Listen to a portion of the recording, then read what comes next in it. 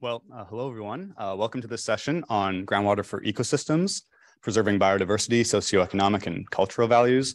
My name is Xander. I'm one of the presenters today, but 3 of the 5 of us will be joining virtually, including Melissa Rohde, who will be giving some introductory remarks. So I'll just begin by passing it off to you, Melissa. Great, thanks. Thanks, Xander, and hello, everybody. And welcome to the session number 10363 on groundwater for ecosystems at this year's World Water Week.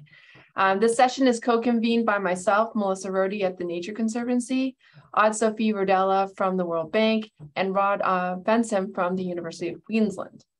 As many of you know, this year the UN announced that this year's theme was about groundwater and the goal of making this precious invisible resource visible. Across the globe, groundwater is critical in supporting people and nature. And with more and more people turning to groundwater to meet growing water demands, especially within our warming climate, groundwater depletion is rapidly spreading across the globe. This is occurring despite the fact that 99% of liquid freshwater on Earth is groundwater. And that's mostly because sustainable groundwater management is limited to a few jurisdictions. So with a few laws in place to protect groundwater is not fully valued and equitably shared, leaving the most vulnerable, such as endemic species and rural communities, at risk of losing water and exacerbating their already fragile state. So in this session, we're going to hear talks from 5 different speakers and learn how groundwater supports ecosystems and how these ecosystems support rural communities. Second, we're going to learn new state-of-the-art methods to map and assess impacts to groundwater-dependent ecosystems. And lastly, we're going to hear a range of approaches to protect these ecosystems so that we can build resilience to climate change across the globe. So first up in the program is Rod Fensham, and I'm going to hand it over to you, Rod.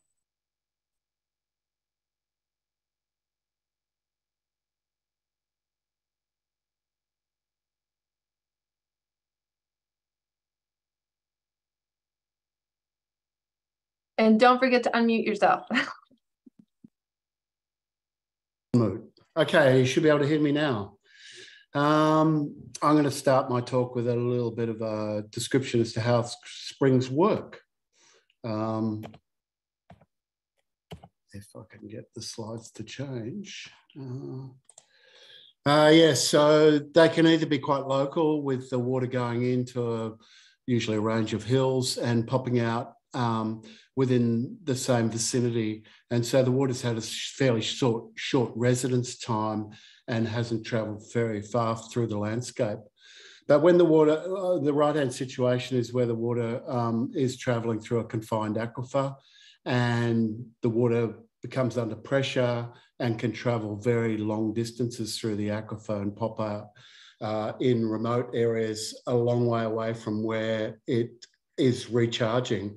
And they're the springs that I get really excited about because they can occur in extremely arid landscapes and be watered by much more mesic conditions a long way from where they occur. This is the situation in Australia. This is our Great Artesian Basin.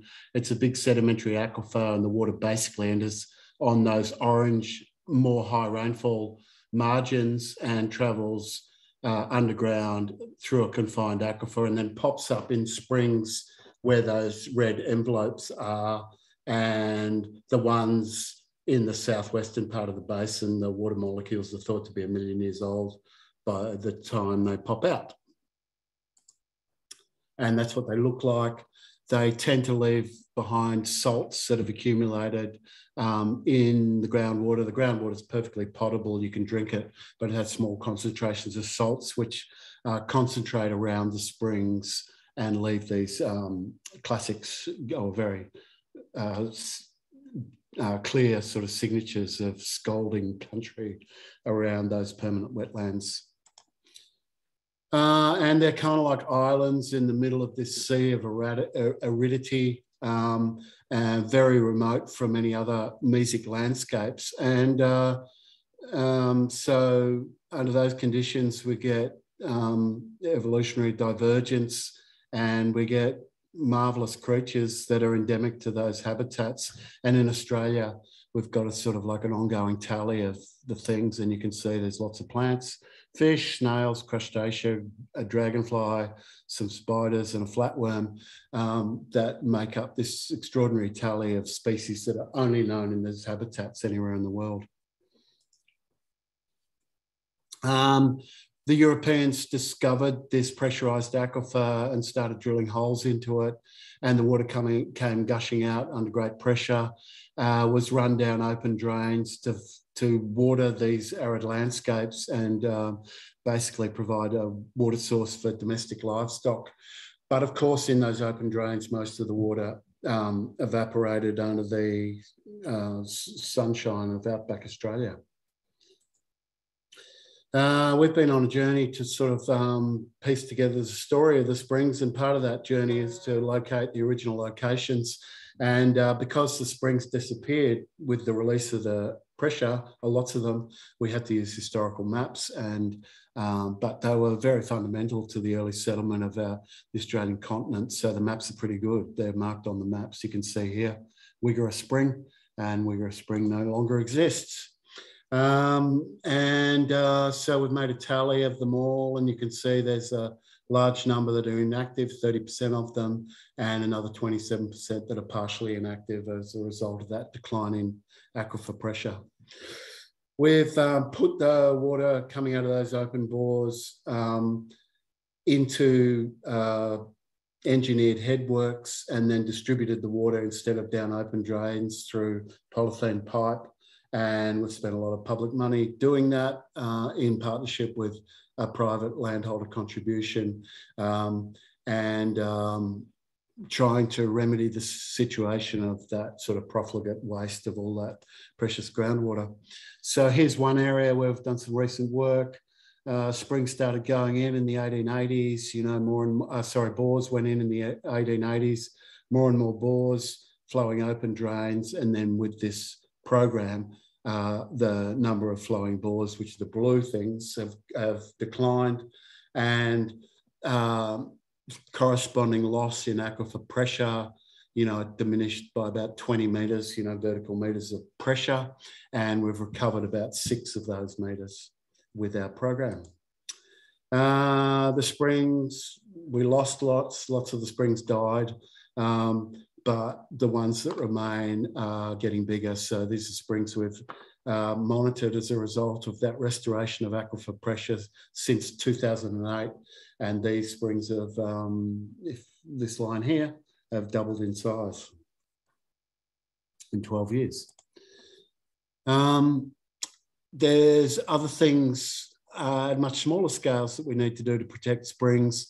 And some landholders have seen fit to excavate the spring wetland, which is, you know, that wonderful ooze which has been sitting in those arid landscapes for probably millions of years, evolving different life forms, and just in a weekend they can scrape them out and destroy them totally.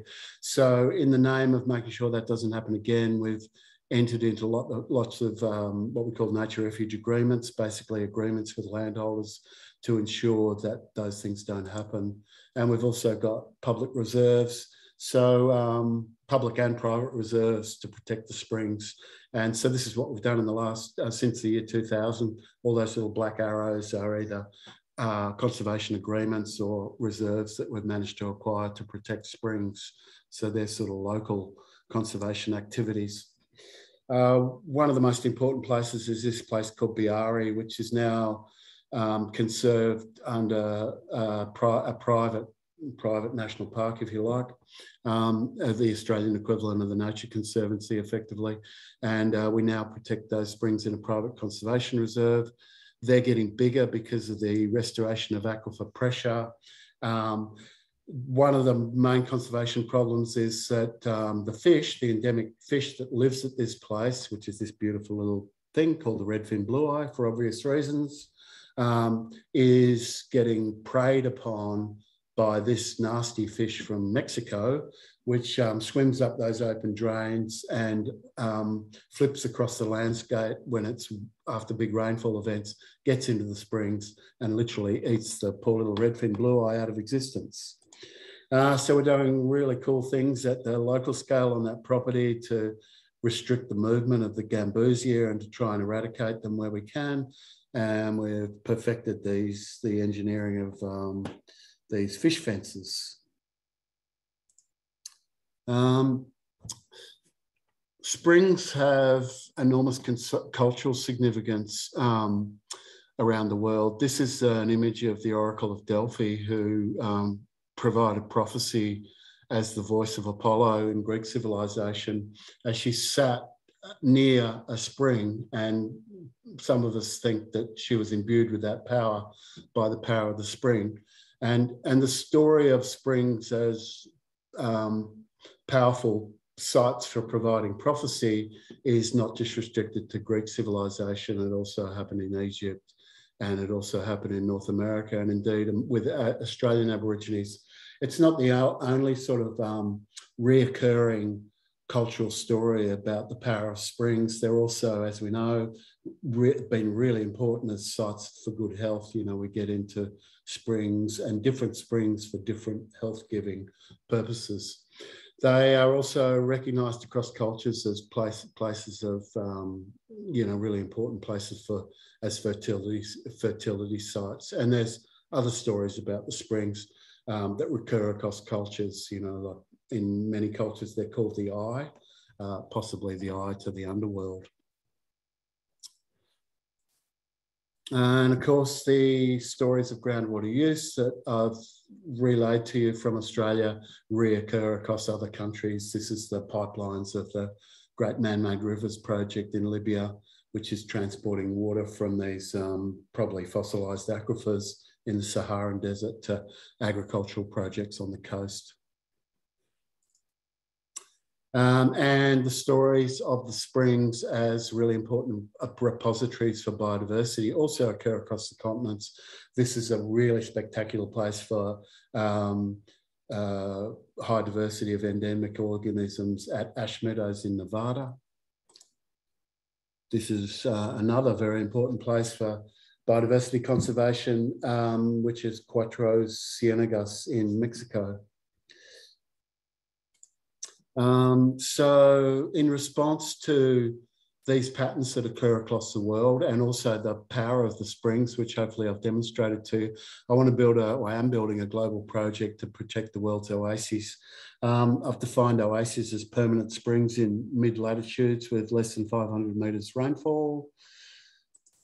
And I'm building a global database, which is basically a sort of like geospatial database of everything we know about springs in the literature. And this is a growing database, and this is a work in progress of where those publications are represented around the world's oases. The yellow envelopes are the parts of the world with less than 500 millimetres rainfall. And I've also built a Fellowship of the Spring, which is a group of people who are interested in the topic. And we now have 27 members from 16 countries, and we share our resources and try and help each other to progress our understanding of springs and how to conserve them. Just to finish up with a few pickies. This is Godamus in Libya, which is a World Heritage listed oasis settlement. And it's, you know, beautiful desert architecture that's actually cooled by the waters of the spring.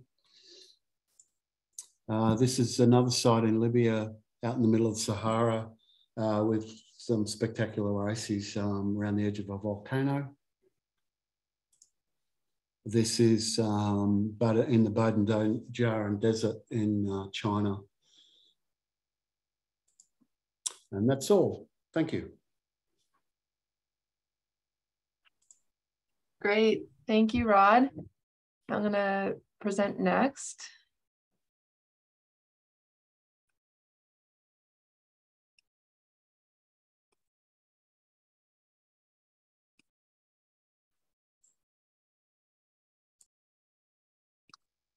Can you see my intro slide? Okay, great.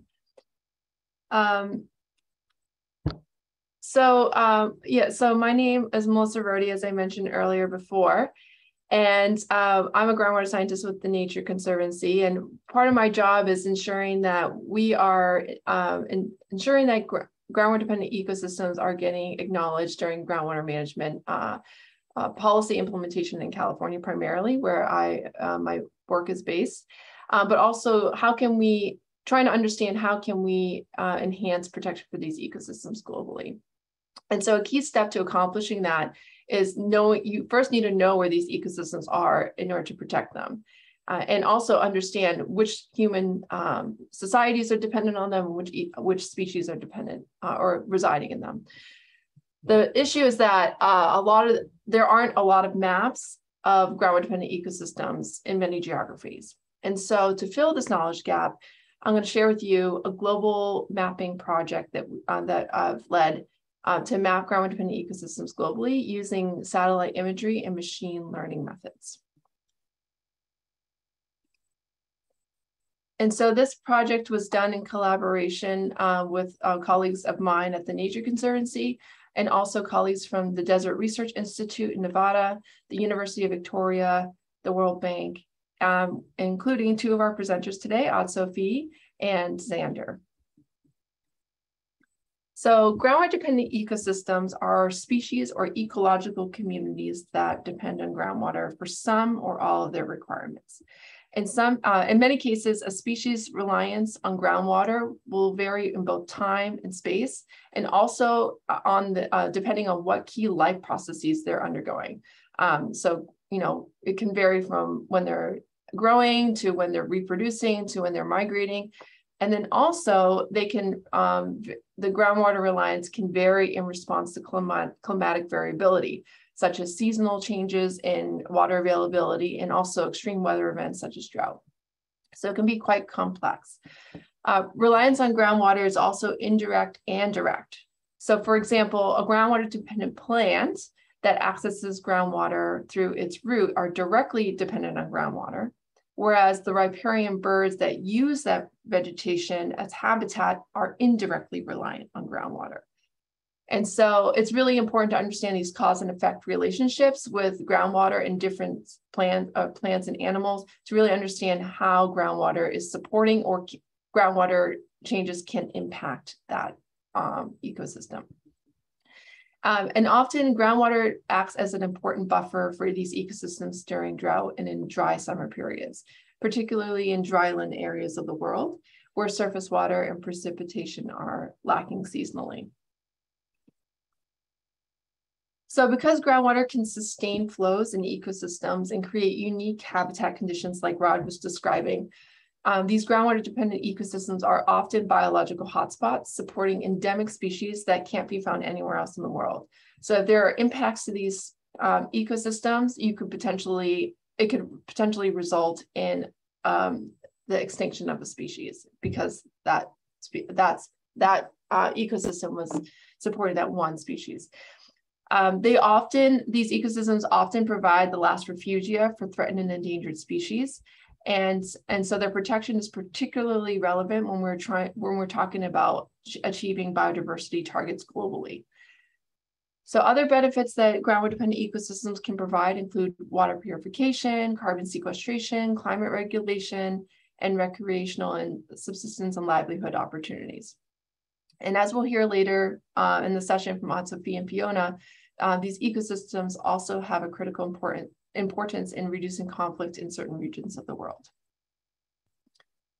So to map groundwater dependent ecosystems globally, we created a random forest model in Google Earth Engine using a series of predictor variables using 30-meter Landsat satellite imagery. The predictive variables that we included were things like evapotranspiration, precipitation, seasonal and annual vegetation indice data like normal difference vegetation index or normal difference water index, land surface temperature anomalies, and topographic information. And so because groundwater reliance is easier to detect in regions with distinct wet and dry seasons, we constrain the extent of our model to dryland areas, which we defined using the Köppen-Geiger climate classifications. We also restricted the model to regions of the world where relatively shallow groundwater exists. So we use them, we massed this out basically at 30 meters. And that was based on data, published data from a model from Fan et al. And then using these data inputs, we created and trained a random forest model within the Google Earth Engine platform. And we used about 30,000 training points to do this. The random forest models, they are able to take this data to classify individual pixels as being GDE, groundwater dependent ecosystems or non-groundwater dependent ecosystems based on a series of decision trees using the data from the predictor variables. So here's a map of the training data that we use, about 30,000 points. And all these points consist of field-based ground truth points of vegetation or aquatic features that are known to be a groundwater dependent ecosystems or not. And we also use barren landscapes to create more non-groundwater dependent ecosystem non-groundwater dependent ecosystem training points from land use maps. So here's our final map of the global groundwater dependent ecosystems. In the pathable or the World Water Week session info, in the files, there's a link to an interactive map so you can zoom in and out of any areas of interest. So please go explore that later. When we assessed the accuracy of our model, we found that it was 85% accurate, which is pretty good. And we found that the land surface temperature predictor variable was the most important predictor out of all the variables that we used. And as you can see here on the map, the majority of groundwater dependent ecosystems are in Asia, primarily Central Asia and Africa, the Sahel region. Our mapping reveals that groundwater dependent ecosystems are likely present on 5.26 million square kilometers of global drylands, with nearly half, 47%, of global groundwater dependent ecosystems existing in Asia alone. Groundwater dependent ecosystems cover about 23% of total dryland areas that we use in the model and are present in 12 of the 25 global biodiversity hotspots. So the regions with the most contiguous groundwater dependent ecosystem areas happen to overlap, not too surprisingly, in areas where there isn't a lot of groundwater development that's happened. And so they primarily exist on pastoral lands. So 78% of the ecosystems that we mapped are on pastoral lands. And this is most likely an indirect consequence of low rates of groundwater extraction for irrigation, and which would mean that there's more shallow groundwater to support these ecosystems and less, historic loss of these ecosystems.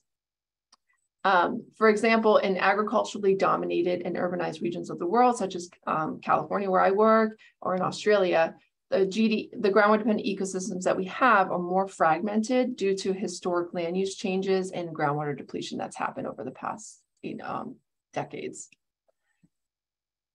So our analysis shows that 76% of groundwater dependent ecosystems globally remain unprotected, and that 24% of the protected groundwater dependent ecosystems are protected because they either exist in a preserve or a jurisdiction with sustainable groundwater management laws. But the actual effectiveness of that protection is still, we still don't know how effective they're being managed and protected in those systems, because groundwater depletion can occur from activities happening outside, beyond preserved borders. And that's something that Xander will be talking about later in the session. So globally, there's still a lot of work to do in order to protect these ecosystems and to achieve, which is important for achieving biodiversity targets and climate goals. And quite frankly, in a lot of these global discussions, groundwater is not very much acknowledged in the recognition of groundwater is not really acknowledged in achieving those goals. So because groundwater dependent ecosystems exist under varying regulatory regimes and societal contexts, there's a range of protection and management strategies that we can employ depending on the enabling conditions and interconnections. So this can include, the traditional conservation, protected area, so preserve, a national park, similar to what Rod was talking about in Australia. National laws or policies such as sustainable groundwater law or water policy or well permitting rules, to more direct integrated policies. So things like policy changes in the food, water, energy nexus. So change, like this was something that's happened a lot in India, where changing electricity prices or changing food prices can change groundwater extraction rates. To more indirect policy, integrated policies such as that help alleviate food insecurity or poverty reduction. And we'll hear more about that from Sophie and Fiona in a little bit. And then to more market-based mechanisms such as like water funds or ecosystem service things.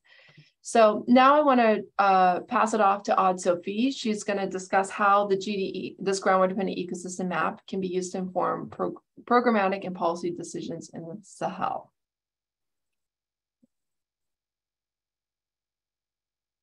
Thank you so much, Melissa. I'm going to start sharing my screen, or hoping that someone will share my presentation.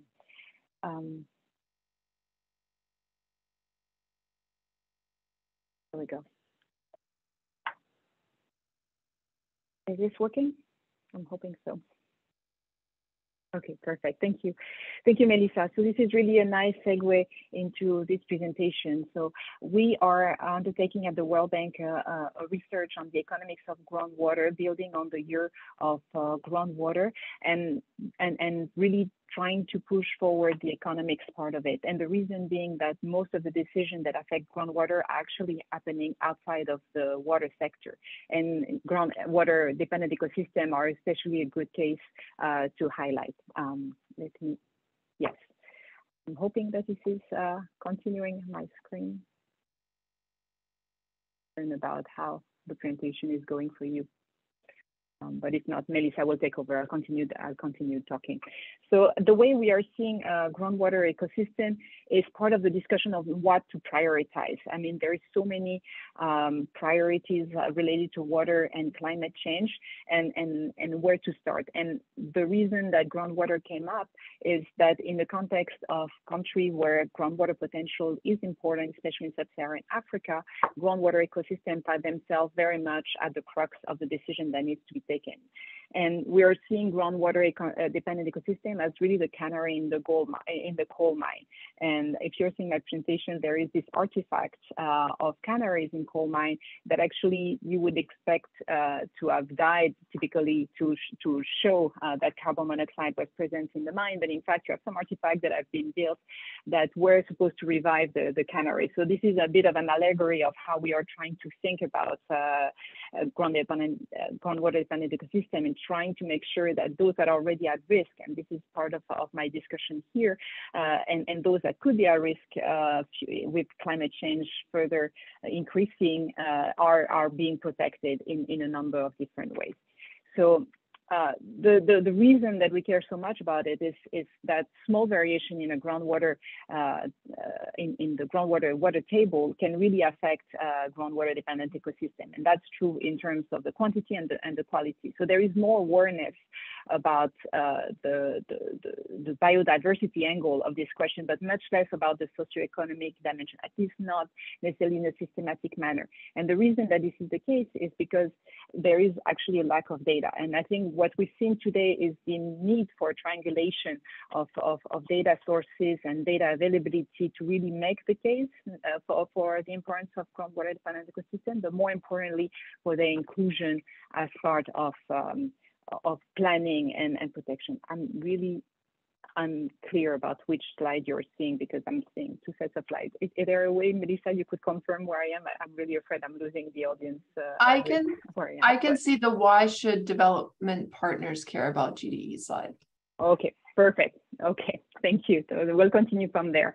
So yes, so we are, as Melissa mentioned, we are working with the TNC with the data that the group developed to really make use of this data in a way that can help with decision making, that really can help us systematically talk about groundwater dependent ecosystem, with the hope as well that it captures a broader discussion about groundwater. This also builds on some work that we were ourselves doing, starting in the Sahel, and that's the map that you're seeing on the left, that were out of secondary sources, primary sources, trying to document different type of GDEs in the Sahel, and has now been expanded to the rest of Africa, where some additional validation are being done. And those different approaches are complementary, and they really help in ascertaining the likelihood of the presence of the GDE, which is again helpful from a planning perspective, understanding where they are, but also will be important in terms of decision that may be taken that would affect them. And why do we care more specifically about the Sahel and Africa? Because of course we're a development organization here at the World Bank, and this is really the true focus in terms of poverty reduction. 50% of the world poor lives in sub-Saharan Africa. The fragility of the Sahel needs no introduction, but is especially heightened by fragility, demography, climate change. And so GDEs are at the crossroads of many of those issues, and there is reason to believe that they require special attention, as we've not discovered, but as the analysis that we have done with the TNC further highlights. So for those that are familiar with the Sahel, that would come as no surprise that this is a region of really high cross-border and transhumance and nomadism dynamics. And those are historical foundation, but they also have more recent factors in the reasons of forced or voluntary migration for economic or for fragility reason. And most of those are crossing borders. So that when we connect it back to the GDEs, that really presents some challenges in terms of protection of the GDEs. What we see when we look at the data from the TNC on groundwater dependent ecosystem is how in the Sahel in particular, we're seeing some hotspots, well-known hotspot of fragility emerging. And so that's important because those are priority area in terms of development and in terms of humanitarian intervention. For instance, you're seeing the Mali, Burkina, and Niger cluster, which is known as the tri-border area. This is a region that concentrates a lot of effort from a humanitarian and development perspective. And we're seeing that a lot of GDEs are also concentrated in this area. And again, it makes sense from a pastoralist perspective, from historical reasons, from the climate perspective. But this data allow us to factor that in much more systematically moving forward, or at least that's the hope, and that's the sensibilization that we hope to be able to be doing through this work and through the availability of data moving forward, so that it's not just a discussion that happens in the environmental space or in the water space, but it's really taken in a much more multi-sectoral way. And as you can see, this is also true from other clusters of Sahel hotspots, the Nigeria, Niger, Cameroon, Chad borders, that's the Lake Chad region, the Chad-Sudan region, the Sudan, South Sudan region. So those are areas that experience really high level of population movement that adds on to existing movement of traditional movement of population in the region. And so that means that understanding and being able to document what is going on to groundwater dependent ecosystem will have a lot of importance in terms of either not worsening the situation in terms of fragility, also in terms of the solution to address the vulnerability of the population that more directly depend on those groundwater dependent ecosystems. And those clusters are also clusters of food insecurity. And of course, the current situation in terms of global stability and climate change is known to be a further of concern for food insecurity in this region. So again, probably additional factors that will cause stress on those groundwater ecosystems with potentially negative loop that could affect the long-term sustainability of those places and have negative consequences on some specific group typically rural, typically pastoralists that would be directly reliant for their livelihood on this. So this is of very big importance for us at the World Bank from a development, inclusion, exclusion, inequality perspective. And we really are trying to use the different initiatives happening and those that we're ourselves leading to go beyond advocacy, to really have data enable us to have a systematic inclusion of groundwater dependent ecosystem in diagnostic, in planning, in accounting better for their socio-economic importance, so that also some of the intervention that are taken outside of the sector, be it in environment, be it in agriculture, be it in mining, be it in a number of ways, do not have negative externalities on those groundwater dependent ecosystems. So that's there is really a do no harm logic to it, but beyond that, what could be done also to protect those groundwater dependent ecosystem is also part of the discussion. So as I said, you know, we are looking at the analytics, of course. That's always very important to us, and this is part of the research that we're doing. The project and intervention dimension for the World Bank, but also for the partner is how can we have a more coordinated approach that better factor in GDEs. And on the policy reform side, it's also what are the type of policy instruments that needs to be in place, the type of reform from the countryside that are needed to recognize and to protect those. And actually, this is a discussion that is happening now in Niger as part of budget support that we are going to provide to the government of Niger. And this discussion is precisely being initiated to better include groundwater dependent ecosystem in the planning, in the discussion that are happening around the expansion of the use of groundwater in general, especially for small scale irrigation and water supply. So this is the end of my presentation. I will pass over to Fiona, who is also going to be providing a perspective on the way that UNICEF have been thinking about groundwater and groundwater dependent ecosystem in their own work. Thank you so much. No, it's it's Wednesday afternoon. It feels like Thursday. I know it's been a long day. This is a little break. I'm not going to go into the technical aspects. There is a lot has been said. Just here from UNICEF.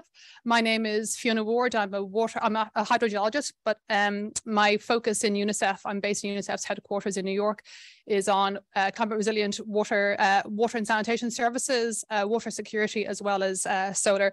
I'm here today because it's really just to highlight the impact of, even as you've heard, of even small changes in groundwater and on the communities. And just to highlight that we've done some studies to say that 420 million children live in areas of conflict and fragility, and there is a lot of overlap with the maps that you've just seen in terms of the GDEs. Last year, we did a quick analysis on the impact, basically the relationship between physical water risks and the service level. And you'll see that in the Sahel, there is a very high relationship. And it was from this study, it showed that 450 million children are living in areas of high and extremely high water vulnerability. So just to highlight that many of the GDEs are already, as you've heard, in fragile areas, but also we've also heard that these areas are not currently being abstracted very much in terms of they're often in pastoral areas. And with climate change and the increasing competition for water resources, this can have a really huge impact on the people who depend upon these water sources, but also the livelihoods opportunities around it. And then, of course, the impact you have for potential for water and conflict. So why is our program interested in this? Basically, we're trying to improve the development levels and the health and the outcome levels for children. And there's a huge relationship between water and fragility. And then, of course, as we've seen increasingly in terms of conflict, tension, and the impacts of reduced livelihoods, also the impact of increased costs for water, and then the household costs associated with that. And then, of course, which leads to migration and the interruption of services for children. In terms of groundwater decline, when water sources are impacted, it affects the amount of time it takes to collect water, but not just in terms of the physical distance. There's the waiting time. You know that there's different service levels for different types of water. A basic level is an improved water source and collection time within 30 minutes. So as more people, as other sources fail, more people come to different areas, the queues increase and the tension and the competition increase. I think when we talk about climate change on water resources, we tend to impact or to think about the impact in terms of declining or changing recharge rates, but actually it's also important to consider the changes in water demand going forward and how do you predict those. As we've seen, a lot of the most vulnerable areas are dependent upon groundwater dependent ecosystems, but also in terms of the people in the community who are dependent upon these. So any small changes will have an impact at a household level. However, there are many positives. We're doing some programming in terms of peace analysis and conflict analysis, and actually improved sustainable wash services can act as peace rewards in communities and also really help their resilience. But when they're not designed properly, because often there's a sense that, well, if you will improve people's lives if you go from a hand pump to a solar system, but actually can have the opposite impact if it hasn't been designed properly. So this is a huge thing in terms of the communities that it can cause. Increasing the level of service, while it is important, it has to be done properly. So just saying that there's a really, really strong relationship between the level of service in a community and their resilience. However, it's making sure that this is done in a sustainable way, because these, especially in areas which are most affected by climate change and the most vulnerable. So what areas that we are looking at doing and suggestions for the WASH sector and programming is, as we've also heard from Sophie and what we heard also from Melissa in terms of the policy, what can we do in terms of advocacy and governance? How do we mobilize awareness on their vulnerability? I'm not sure whether many of you are aware of what a national adaptation plan is. Okay, so basically there's a sense in the WASH sector that climate finance can solve a lot of problems. However, if the relationship between, so the National Adaptation Plan determines the level of priority in a country of certain climate risks. So far, actually, the WASH sector has not been well represented. And also, and then you'll find that this then determines which options there are for climate finance. So there are technical solutions available that could qualify for climate finance, but because they haven't been listed as a national climate priority, they are then not feasible. So it's advocacy to highlight what are the linkages between WASH services, the vulnerability of communities, how their lives are impacted by climate change and extreme events, and getting these into important key national documents, but importantly, getting these into national WASH strategies. Often there's a focus on other aspects of water resources, but not necessarily looking at the very shallow groundwater systems. We're also scaling up in terms of our groundwater assessments, but also trying to look at future predictions for water demand and predictions in terms of water levels. We are recently getting involved in early warning systems. It's not an area where UNICEF has worked in before. We are scaling up our remote monitoring of systems, but also how, for example, working in Mauritania, there's lots of different agencies also working in terms of groundwater monitoring, but also how do you get these to come together under a national system. As I mentioned, the importance of advocacy, but also in terms of capacity building to understand the resilience, the impact of climate and extreme events on WASH services. Also, even in areas which are suffering from extreme climate impacts and climate change and water scarcity, often there's an association of the value for water and the abstraction level. So even in areas where there are threats to water, there is, because of how much people pay, there can be a situation where people are not valuing water and they're abusing it and it's not being properly protected. So we're also working a lot in that.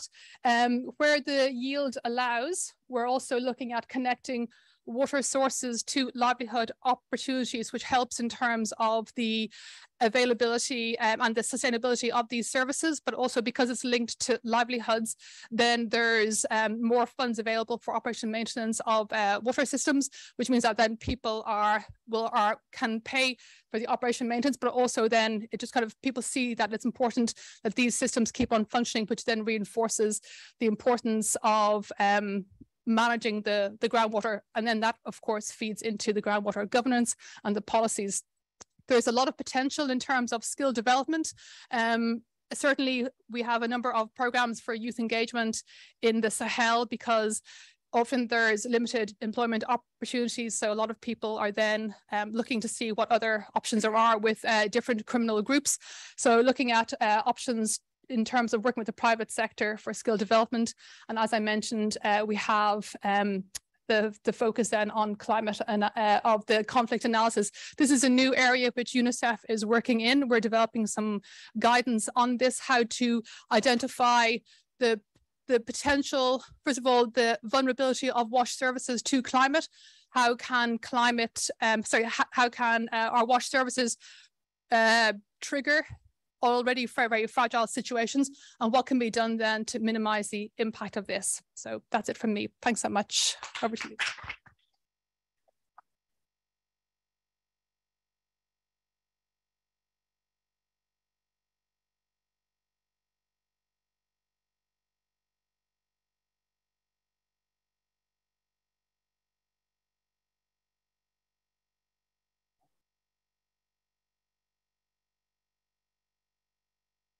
Okay, well, hello, everyone. We're about 10 minutes ahead of schedule, so I think we're setting up for a nice Q&A period. And as well, I believe that Sophie was intending on sharing some maps of these hotspots that she was talking about, and the slides weren't updating, so maybe we'll have time to go back to those to get some visuals that sort of underpin a lot of the narratives that she was speaking about. Yeah, so my name is Xander Huggins. I'm a PhD candidate from the University of Victoria on the west coast of Canada and at the Global Institute for Water Security in the Canadian Prairies and at the International Institute for Applied Systems Analysis in Vienna. And the work I'm sharing today is on a deeply collaborative project. So I did take a co-leading role, but it's really the work of all the co-authors that you can see on the screen. And it's around mapping the groundwater sheds of the world's protected areas. And we'll get more into more of what that means throughout the talk. But first, I just want to make a clear conceptual connection here. A lot of this, the entire session has been really around groundwater dependent ecosystems. And I'll use the acronym GDEs during the talk, but these GDEs abound in global protected areas and in other areas that may not be protected, but are of ecological significance. So here on the left, we can see a photo of the Okavango Delta in Southern Africa. And one of the main tributaries to the Okavango, or most of the tributary rivers to the Okavango River, are dependent on groundwater discharge in the form, or baseflow as it's called, to sustain their stream flow through the year, and thus provides critical input to this critical ecosystem. On the right-hand side of the screen, we can see a map. They might be a little bit small to see in the room, but on the right-hand side, these are maps of Ramsar wetlands, so UNESCO designated wetlands of international importance. What have been pulled out in these maps are the Ramsar wetlands that have a clear link to groundwater processes. And so we can see both the global scope and extent of these groundwater contributions to these wetlands. And in our analysis that I'll be sharing today, we found in about 86% of all protected areas globally that there's a clear mechanistic link between groundwater processes and protected areas. So these really do abound around the world. And this dependence of protected areas on groundwater means that groundwater misuse, both within and proximate to protected areas, poses often an overlooked risk to protected initiatives and protection targets. So again, I'll use an illustrative example, this time in the south of Spain, in the Doñana National Park and World Heritage Site. And in this protected area, there's been detrimental impacts of groundwater pumping for irrigation of cotton, rice, and strawberry plants that are occurring outside of the bounds of the protected area, but are directly affecting the ecology within the bounds of the protected area. And so the underlying narrative here is that it's really important to include groundwater flow and processes in our conceptualization of what it means to protect an area, but this is not always the case, of course. And so I just provided an illustrative example in the Doñana National Park, but the global potential for human activities to impart negative impacts on protected areas through groundwater flow has not been estimated or quantified globally. And so that's what we set out to do as our co-authorship team. And to do that, we applied this concept of groundwater sheds to the protected areas. So maybe you haven't come across this term before and it might sound familiar. So I'll just give an overview of what a groundwater shed means. I'm assuming all have heard of surface watersheds that define a catchment area or a contributing area of overland runoff and stream flow to a feature of interest and are derived based on the land surface topography. Similarly, groundwater sheds are derived based on the topography of the water table as well for a feature of interest, and they identify the contributing localized groundwater flow systems to a feature that we care about. And of course, this concept can be applied to any feature of interest, but in this instance, we're applying it to protected areas. And three real process-based mechanisms that link groundwater to surface features and ecological functioning at the land surface. And so these are highlighted in red circles in this cross-section diagram on the right of your screen. And so these processes are groundwater discharge to surface water. So we looked at perennial streams and other surface water bodies, as well as groundwater-driven wetlands, and regions where the rooting depth or the root zone taps into the water table. So based on these three process-based mechanisms, those are the features of interest that we're focusing on within the protected areas of the world. So to move out of the conceptual space and into a worked example, we'll return to Australia. This is a nice bookend with how our talk started with some examples from Australia. So this is in northwest Queensland. And so in dark black, what you're seeing are the extents or the boundaries of various protected areas. And the white circles you're seeing are areas where we've identified a link between groundwater processes and ecological processes. Those are the red circles in that conceptual diagram on the bottom right. And then in blue, what you're seeing are the contributing areas of localized groundwater flow that feed into these cells that are denoted by these white circles. And so when you see a blue area that's outside of this thick black boundary, those are areas where groundwater is being recharged and flowing into protected areas, but those recharge and that portion of the flow system is not within within the protected area, and then has of course there are different levels of human activity that can occur or are permitted to occur in those lands, and are typically then an overlooked potential risk. So we applied this concept globally. So I'll just provide some high level global statistics and takeaways. The first is really simple. It's just these groundwater sheds are really, really big. We looked at over 12.5 million square kilometers of protected areas, and their associated contributing groundwater flow area was 83% larger, or about 23 million square kilometers.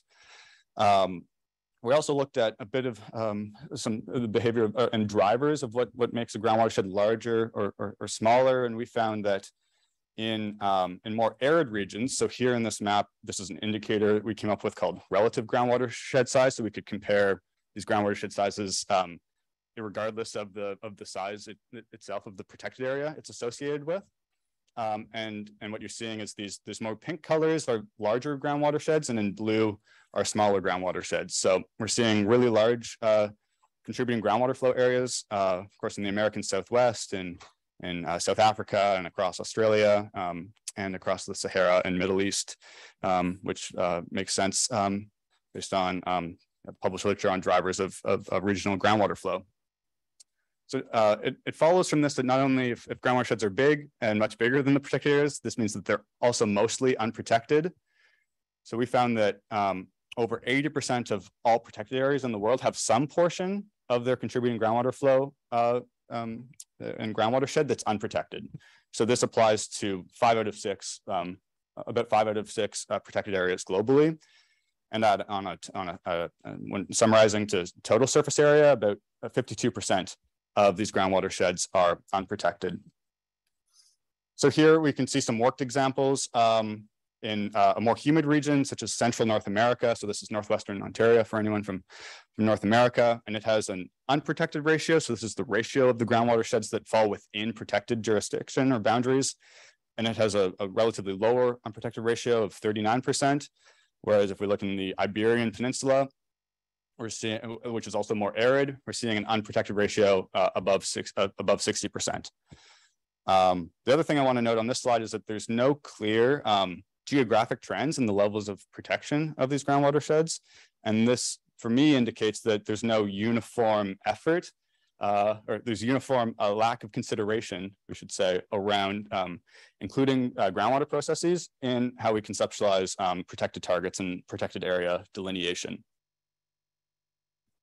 But like I said at the start, we wanted to not only map out the extent of groundwater sheds, but look at the potential risk posed by human activity. And so the next stage of our work was to look at the extent of human activity that's occurring within these unprotected portions of these groundwater sheds. And to do this, we used an already published composite indicator from a separate authorship group, and it's called the human modification gradient, but it combines a bunch of different forms of human activity. These include human settlement, agriculture, transportation, and you can read the rest of the list. And this is what's plotted in this panel A here. And so this reflects, yes, so the extent of human activity, or the human pressures, we could say, that are occurring on top of these unprotected groundwater sheds. And what this bivariate approach does, so if we compare this level of human activity to the level of protection within these groundwater sheds, this would allows us to build more narratives and nuanced potential pathways forward. And so figures here B and C go hand in hand, where we compare the level of unprotection, or the unprotected ratio, this is on the x-axis, with the human activity levels on the y-axis. And so now if we switch our attention over to the map, we're seeing regions that are in red overwhelmingly have unprotected groundwater sheds, but really high levels of human activity. So likely the most vulnerable protected areas for the processes that we're considering. Conversely, in yellow, and these also correspond with arid regions and less populated regions, we're seeing high levels of or low levels of protection, but also low levels of human activity. And of course, this will dictate what's feasible in terms of proactive versus reactive management strategies. The last bit of analysis I'll touch on is, I really want to preface this by saying it's more of a thought experiment, but we were interested in the potential global application of this groundwater shed concept to meet global area-based conservation targets. And so the two that we honed in on were the IKI biodiversity target 11 that called for 17% of global terrestrial land and water area to be protected by 2020, and the 30 by 30 target that calls for 30% protection by the year 2030. And so this thought experiment that we conducted was, what if just all of these unprotected groundwater sheds received protected status? Of course, this is not feasible, but helps us to investigate the maybe greatest potential application of the concept. And so what we're seeing now in this map is the degree of protected areas, including currently protected areas and currently unprotected groundwater shed areas of those protected areas. So if you're the countries, and at the summarized to the national scale. So if you see a country in dark green, that means either by the addition of these two or by current levels of protection alone, those countries would already meet or surpass the 30 by 30 initiative.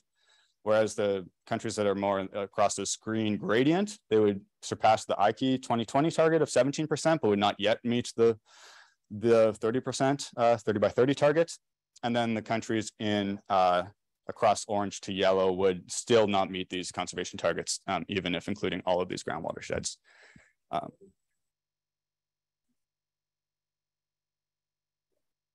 Yeah. Yeah.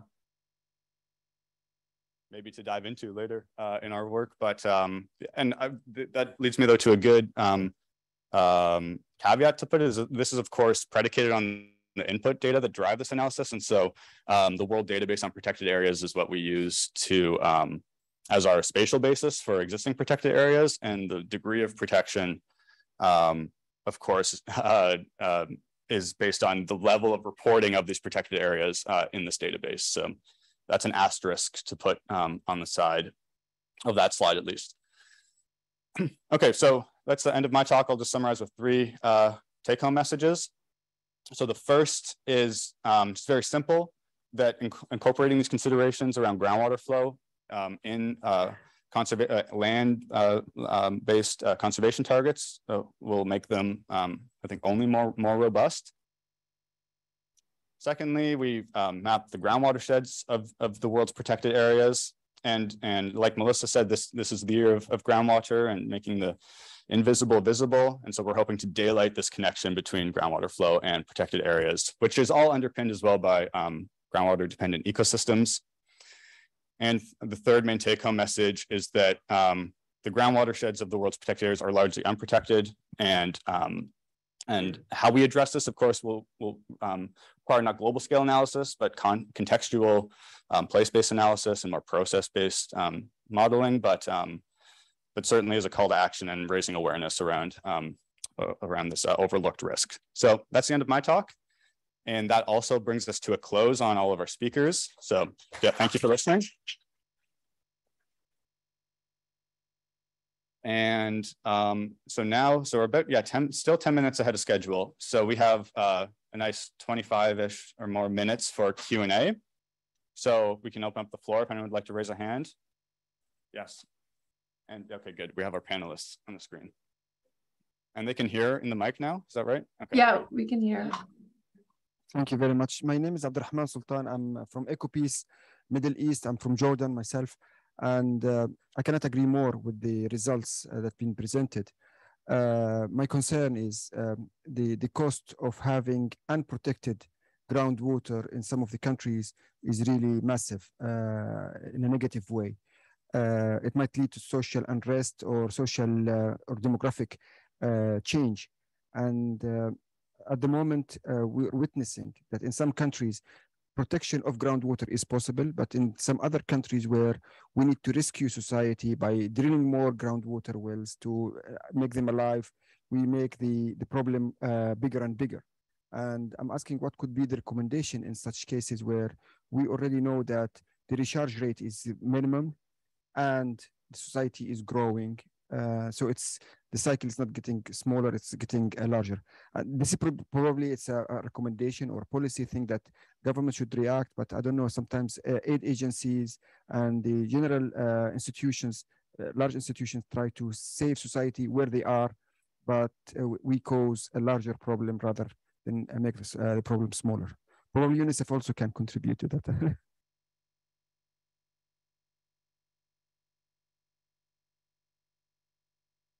I think maybe we can all weigh in on this. Does anyone want to take the first stab at it? But Sophie, go ahead. Thank you so much. No, I think this is very much on point, and I think that's a nice also segue from Xander's presentation. So clearly, protection is very important, but there are many countries where the context is rather unfavorable to policy implementation. So, and there are many reasons why there will be competition for the resource that will be affecting the groundwater dependent ecosystem and in general the sustainability of groundwater. So.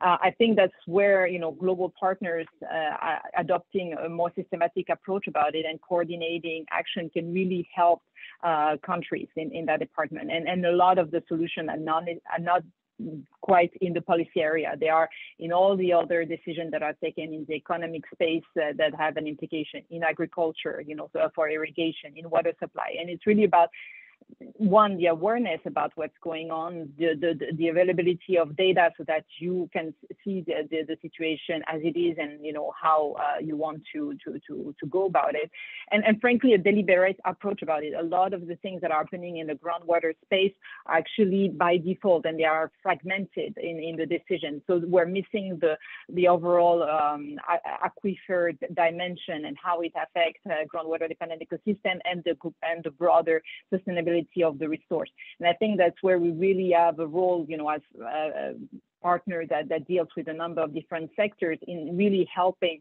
to nudge a discussion to bring the awareness at a higher political level, so that the decisions are really made with an understanding of the implication for the resource and the broader ecosystems that depend on it. So I fully concur with what has been said. It's really not easy at all, and there are some decisions, in society that face conflict, that face fragility. GDEs may not be very high on the priority list, but what we're showing through the data and the type of discussion that we'll be having is that actually it's quite mesh in the dynamics at play, and it is important to realize that, so that decisions that are made or interventions that are being proposed do not have a negative effect that was not anticipated. So I think a lot of the talk today is about making that visible, proposing also concrete data so that this is being more systematically included, and that goes a long way in terms of finding pragmatic approaches that can be helpful to protect those groundwater dependent ecosystem, and more broadly groundwater and the type of social and environmental benefit it provides. Thank you. Shukran Jazilan for your message. I've been very lucky to work in a number of countries in the Middle East. But just to say a couple of things from my side, I mean, often there is an interest in building new infrastructure rather than repairing what is there already in terms of reducing leakage. One thing in the different countries I've worked in is in terms of the perception of water being linked to tariff systems. I know it's highly political and highly sensitive, but I mean, one thing that I did find that a lot of water is wasted because it's associated with it being very cheap, or else there's a block tariff system which complicates matters and the perception. But also, I mean, I think in Jordan, like 80% of the water is used for agricultural purposes. So I think it's also just looking at, it's also advocacy and looking at innovations for different crops or different types of agricultural systems and different trends, especially, and also I think cost of inaction studies, like what will happen, what is the impact in different countries in terms of if nothing is done in terms of protecting the groundwater resources. So I think there is a lot of things to build up the narrative, but also I think increasingly donors are asking questions as to why more boreholes instead of looking at improvements to efficiency for current systems, which also of course lends itself to benefits for more energy efficiency in terms of reduced operation maintenance costs as well. So I think there's a lot of potential, but it'll be a long journey. Thanks so much for your question. Rod, Melissa, anything to add? I guess just adding really quickly, I agree with everything that Sophie and Fiona said. I think the most important thing to do is to understand all of the interconnections. A lot of water policy decisions are made in silos, and it's in order to ensure that you're reducing trade-offs and maximizing like the benefit for as many people as possible, you have to understand those direct and indirect, the direct and the indirect linkages between different policies. So whether it's in agriculture or energy or in poverty reduction or transportation, like it's all interconnected with groundwater and these ecosystems. And so the first thing is to really understand, have a conceptual model of how things are connected, and then developing integrated policies that can resolve the issues that you're trying to solve locally. And it varies in every different context. So that's why it's complicated. But that was my hope with like creating this map, is that we can at least bring this new data into those decisions so that we can better understand how to protect them and also achieve other societal goals at the same time.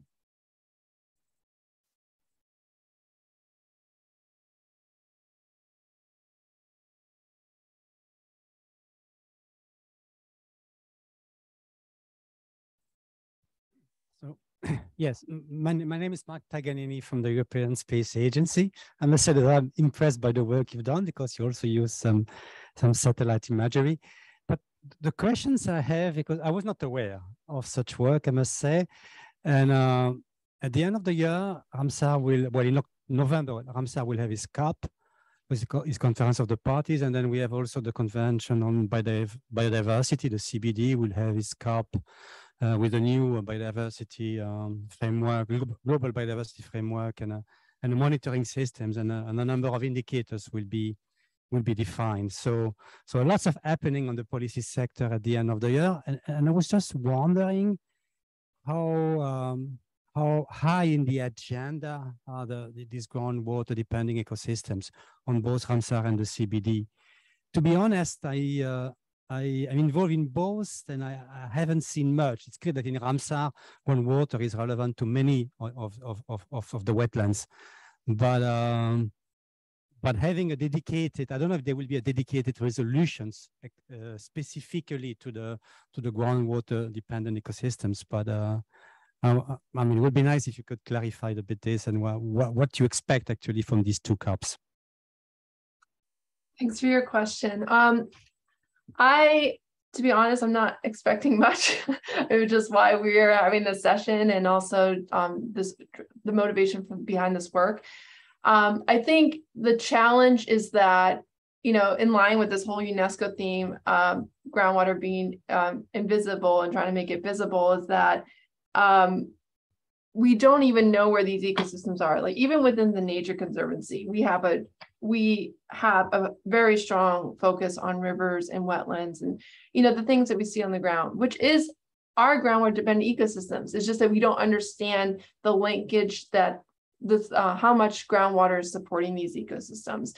And so even internally, we've been trying to elevate the importance of groundwater for these ecosystems.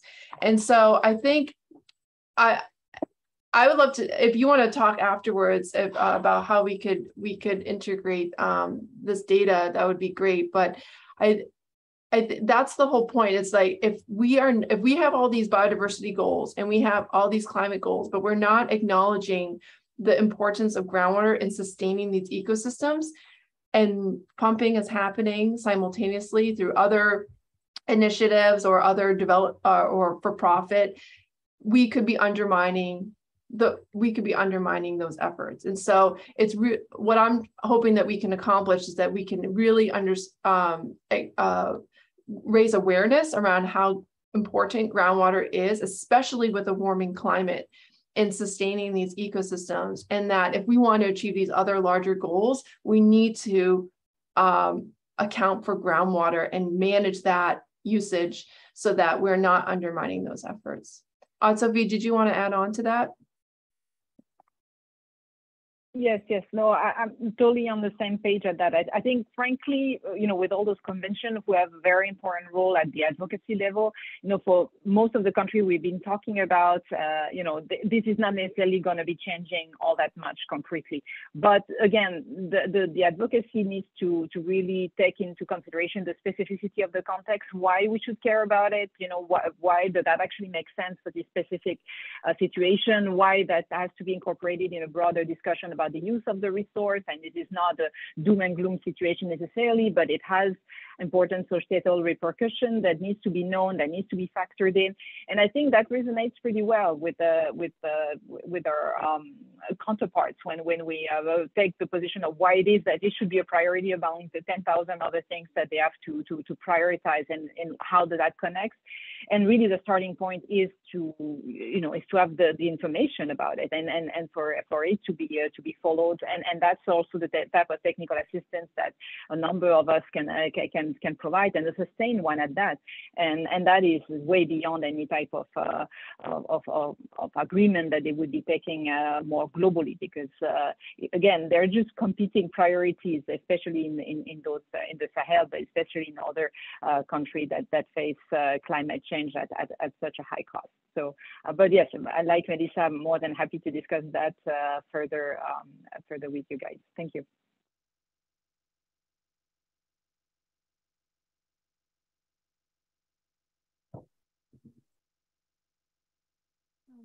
Hello.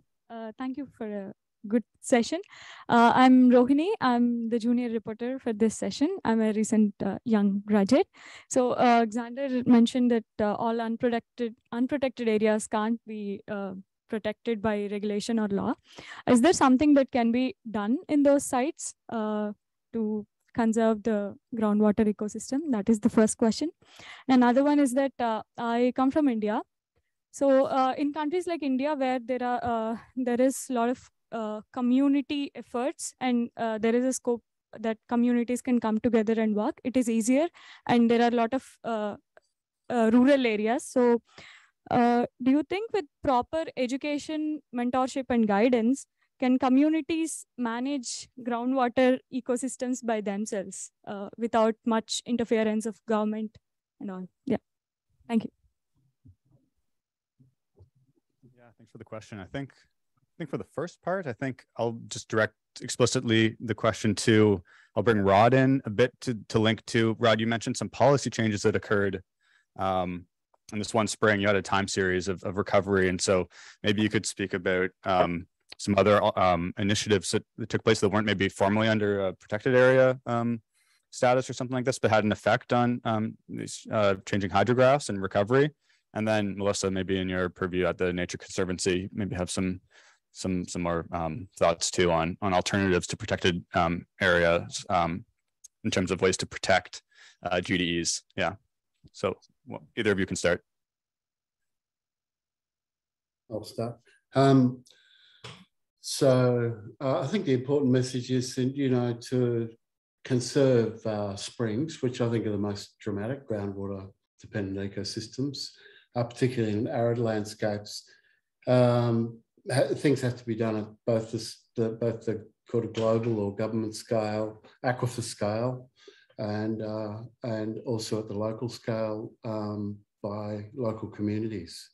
And I gave a few examples of that in Australia, where we've got that big basin-wide government-driven initiative to restore aquifer pressure, and then the local examples of working with landholders to get tenure-based security over those critical sites, and also some of the management things that you need to do at local scales to preserve them. And I'm sure those types of things, probably not identical, but those types of things need to happen all throughout the world's arid landscapes where that require aquifer management.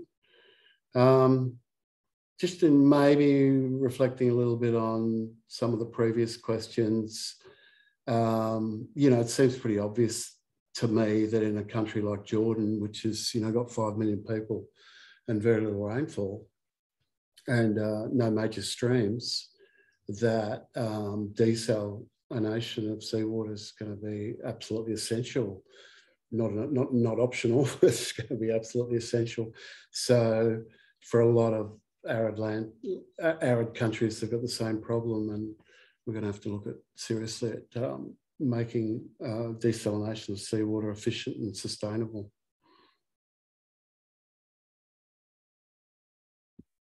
Okay, I can jump in. So thanks for your question. I actually, before I worked at the Nature Conservancy, I did a lot of work in India. So I have a lot of fond memories working there. So for your first question about in places where there isn't regular policies in place, what can be done? And so ultimately, if it's impossible to have a sustainable groundwater management act, it's not politically feasible at a time, there are other policies that can be made that can influence groundwater usage.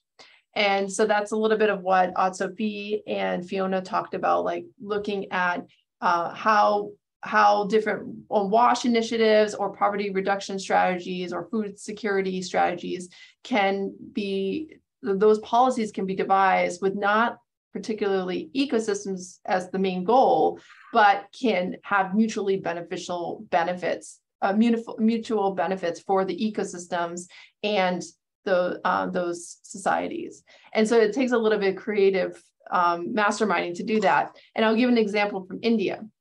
So for instance, in Gujarat, there was massive groundwater depletion happening, and And one of the ways to control groundwater pumping without having sustainable groundwater management law was this thing called the geogram scheme, which essentially changed how electricity was being provided to rural communities so that they could ensure that they were still providing electricity for domestic uses 24/7, but the irrigation was being the irrigation electricity was being regulated so that it was only occurring at night and at off-peak hours, so that they were reducing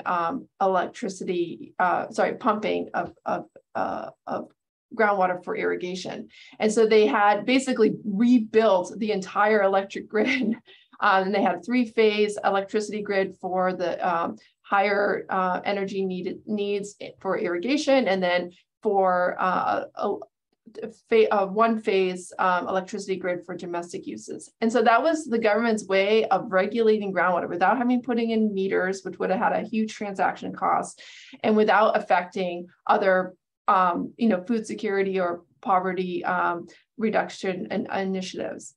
So that's just one example of how you can use other policy mechanisms to change groundwater usage. There is a new groundwater initiative in India called the National Groundwater Scheme, and it is requiring local agencies to devise water security plans locally. So it is possible that that those local entities could use data such as from the Global Groundwater Dependent Ecosystem Map or other publicly available data to, when they're devising those local plans, to integrate those ecosystem water needs locally. Another thing that's very popular in India, obviously, are these Gandhian NGO movements where NGOs are supporting panchayats and other local groups in creating water harvesting structures. And these water harvesting structures increase recharge and oftentimes increase the amount of crops that people can grow.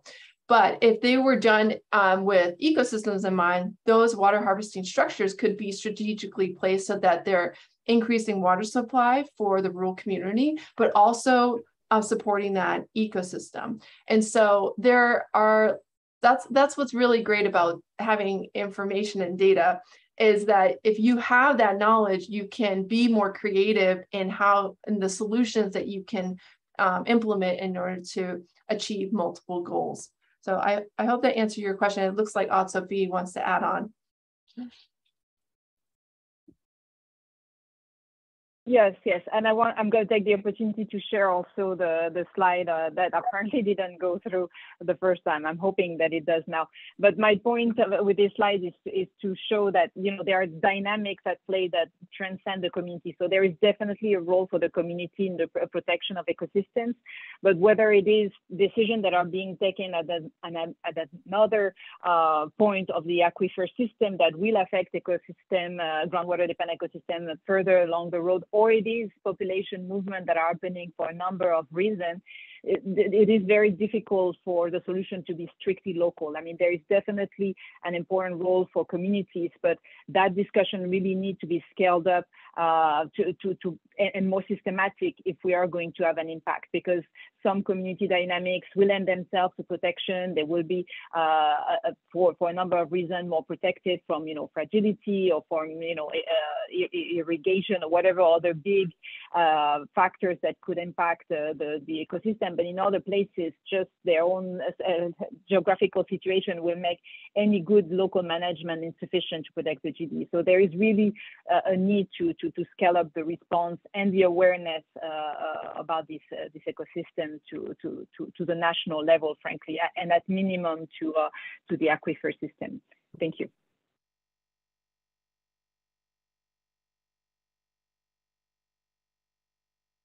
A couple of things just to say from our experience. We've been really, and this perhaps also relates to the question about Jordan as well, just in terms of really undertaking a climate risk analysis to really build a narrative, working with community groups or at a sub-national level. I mean, I think what also Sophie has mentioned about the national level is really important, but also there's a lot of potential to really build capacity on how to undertake a climate risk analysis and then see how water levels, access to wash facilities, access to livelihoods and GDEs, for example, are going to be impacted, and that builds the business case, which goes back to Jordan, because I think Jordan doesn't have the luxury of, you know, the next 40 years to get things together. It's already very critical, and certainly there's a lot of sensitivity, certainly in Jordan, on the use of desal, because especially if it's so expensive. Jordan doesn't have its own oil reserves, but then there's issues with in terms of groundwater efficiency. But just to say that interesting to hear about the case about India and electricity and how the electricity was rationed,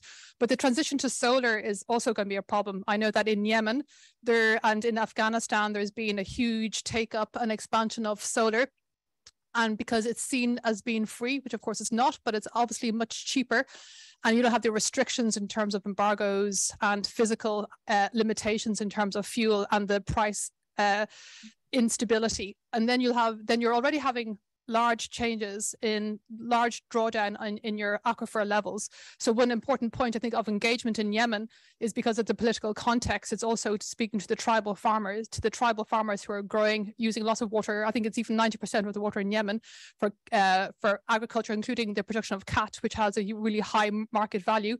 So then how do you engage with the tribal with the tribal groups to basically talk to them about the impact of their abstraction, not today, not tomorrow, but actually in a very short time in Yemen. So I think that is an opportunity in such a fragile context where there's already huge impacts, but just a warning flag with solar as well. And when you don't have access to the fuel or even a national grid, that solar, if not managed properly, may pose challenges. Thanks.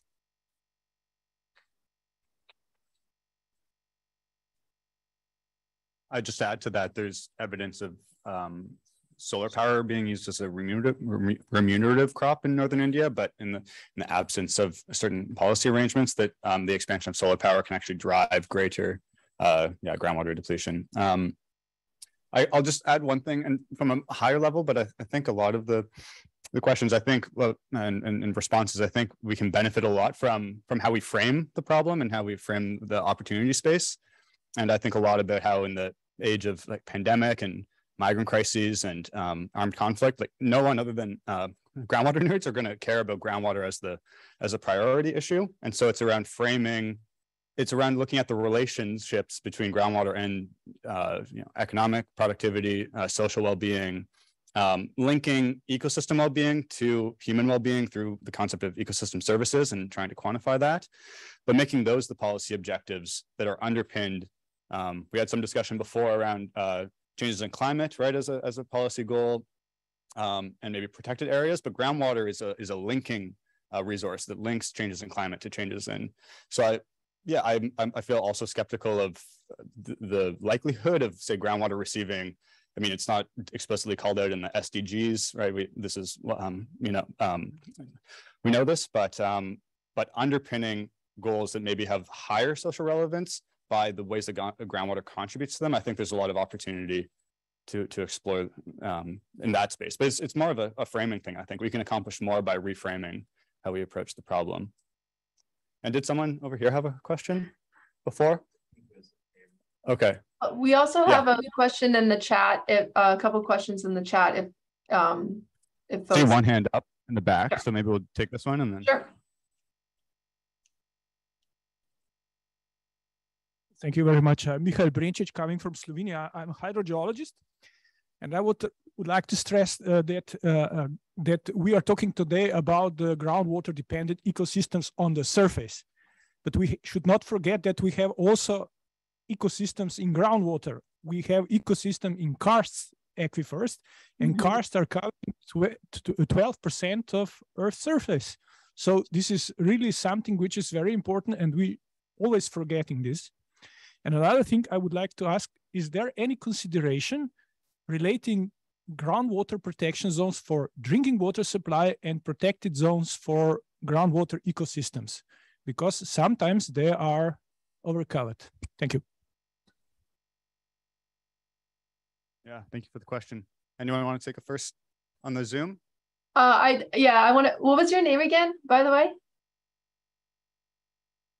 Mihail. Okay. I thought I might have read some of your stuff. So yes, this map does not map in aquifer groundwater dependent ecosystems. So like those mostly invertebrates or other species that are living within an aquifer or karst system. And so that's definitely one of the we're only basically mapping expressions of groundwater, so things that are on the surface or rely on groundwater near the surface. So I want to acknowledge that, and that's a huge data gap. So if there are any PhD students out there that want to help answer that question, I am very interested in hearing about that. Xander, do you want to answer the second half of the question? Which was, remind me? It was, did you want to restate it? I believe it was about the groundwater shed stuff of having it related to groundwater dependent ecosystems. Was that? Yeah, that's right. Did I hear that right? Looking at the spatial co-occurrence, we could say, of groundwater sheds with maybe source water protection zones or something like this. Yeah. There is also a large surface which is dedicated to the protection of drinking water sources. Yeah, that's right. Yeah. Also protected zones. Yeah. Of course, there are many different practices around the world, but they are fact in the space, so they are existing there. Is there any consideration how they are co-occurring and how can they help each other? Yeah, no, it's a good question, and I think it also highlights and I was rather told that we should wrap up because we're at the end of time, and I think it's been a really wonderful discussion. But it all, and I don't know the specific answer to this, but if we only included the protected areas that are included in the world database on protected areas, and I'm not sure if source water protection zones or other mechanisms like them are included or not in this. Okay. Yes. Yeah. So we didn't, but I think this is a great reminder, and also another coming back to this discussion around framing around sort of these win-wins of overlapping functions of protection for both drinking water and for GDEs. So yeah, thank you for that. But that brings us to an end. I don't know if I just want to add one more thing. If we're going to be monitoring the chat after the sessions, and I know there's a couple questions in there, so I'm going to, and the rest of the presenters will respond to them. If there are members in the audience that also have questions, or there's something that comes up that you are asking yourself, as you're having coffee or dinner later tonight, feel free to add it to the chat on the website, and we'll be monitoring it for the next few days after this event and answer your questions. And please feel free to reach out to us. I would like to learn as much from you all as maybe you've learned from us today, and keep an open dialogue about this really important topic. So thank you all for coming to the session, and I hope those of you luckily in Stockholm are enjoying yourselves and have a great rest of the World Water Week. Thank you.